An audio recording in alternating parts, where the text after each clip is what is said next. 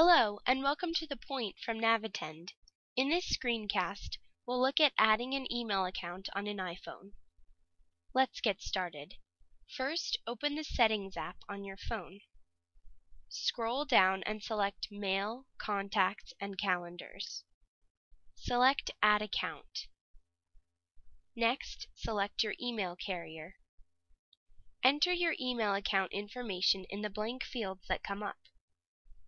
Wait until the information finishes verifying, and then click Save. Now the account will be listed with the email accounts under Mail, Contacts, and Calendars. The inbox for this account can be found under Mailboxes in the Mail app.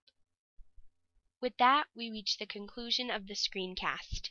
You can watch previous issues or subscribe to receive The Point via email on our website. The link is below. Have a great week.